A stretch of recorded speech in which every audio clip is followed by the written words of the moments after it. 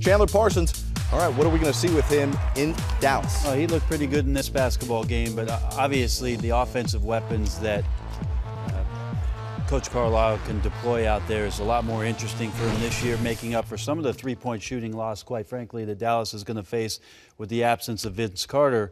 Chandler Parsons is going to have to step up his scoring, but I know there's a lot of new toys for that old dog Dirk Nowitzki to play with. I think he's re-energized, and Chandler Parsons will be a big part of what Dallas does this year. The talk early in training camp was Chandler Parsons if he came into camp in shape, and Chandler said, well, he was preparing to have to play a lot when Dirk was off the court and Dallas would move him over to the power forward. Are we going to see more of that? We didn't really see that in Houston. No, I think you're going to see some of that. You're going to see some small ball out of Dallas. You're going to also see Rick Carlisle go back to some of that zone defense that won them a lot of playoff games back during their championship run, especially with Tyson Chandler back there barking the defensive calls. But Parsons is going to play a lot of minutes for these guys, both starting and with that kind of contract, no matter if Dirk Nowitzki either playing, healthy, starting, no matter what, Parsons' minutes are going to be there, and they're going to rely on that offensive ability he has.